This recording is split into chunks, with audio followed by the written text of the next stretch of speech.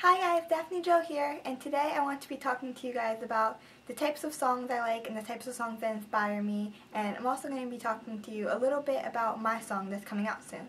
So, vocally, one thing that I like is when people do seamless falsettos, and what I mean by that is when they go from one note and they go straight into a falsetto and then right back down, because it just sounds really pretty to me. Another thing that I like is when people have very powerful vocals in their song, because it shows off their range very well and it also shows off their whole voice very well. And then another thing that I like in vocals is when people sing their songs with pure emotion, because it just enhances the whole song. It enhances the music, it enhances their voice, and most importantly enhances the lyrics that they're singing. Lyrically, what I like is when people write their songs in a poetic style.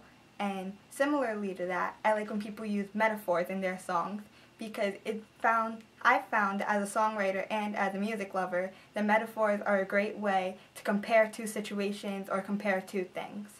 And then thematically, in the whole of a song, one thing that I like is when songs are aimed to help people. So in that way I mean like self-worth songs, self-esteem, self-love, because to me, music can reach so many people, and music has the ability to help people and change their lives for the better, and I feel like if you have that power, you should use it.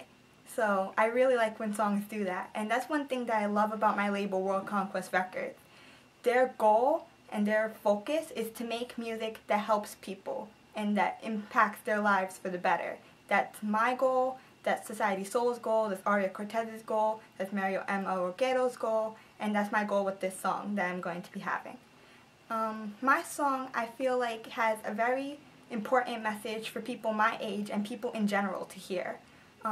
It's about not letting people's opinions change you and loving you for yourself, because I've known that, at least I think, we've all been teased at some point in our lives, and whether it was just teasing or it turned into a small insecurity or turned into flat out bullying, I feel like I've seen the effect that people's words can have on people. I've seen it in my friends and I've seen it in myself. And I've learned to love myself for me, and I just want to help my fans and anyone who hears this song to love them for themselves as well. My song is going to be coming out soon, and I will be giving you updates here on YouTube, and I will be also giving updates on my social media sites, so you can follow me there and you can get updates. I have a Facebook, I have an Instagram, and I have a Twitter, and they're all at I am Daphne Joe. And you can also go to my record label's website, worldconquestrecords.com, and you can learn a little bit more about me under the Artist tab. So thank you for watching, and I hope you'll be watching more videos that I make, and until next time, bye!